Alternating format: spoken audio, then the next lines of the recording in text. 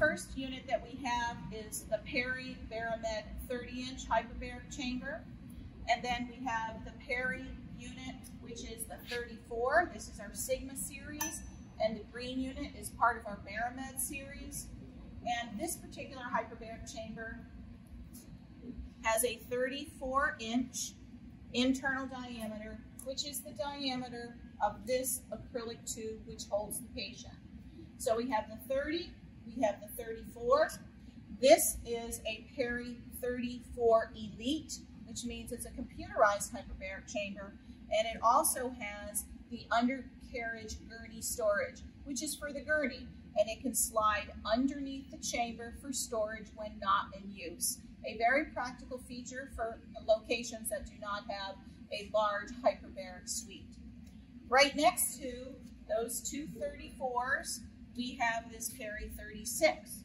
Now you'll notice that the 36-inch we have, for comparison purposes, both are undercarriages, and you can see the distance of the height of the chamber on an actual undercarriage. And this one is the 36-inch diameter, and you'll notice that this is getting quite large and has the 36-inch, a true 36.0 internal diameter.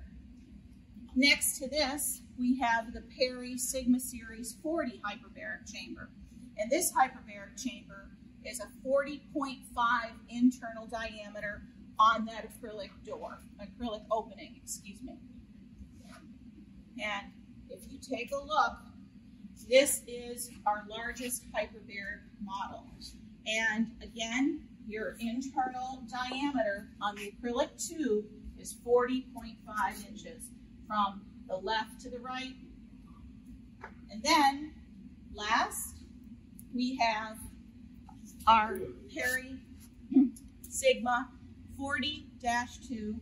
This hyperbaric chamber is a multi-place chamber, and it holds 2 persons. And this is a Class A hyperbaric unit, which has fire suppression and is designed to treat 2 patients at a time. And they can be seated, and we'll show you in another video the seating arrangements for the 40-2.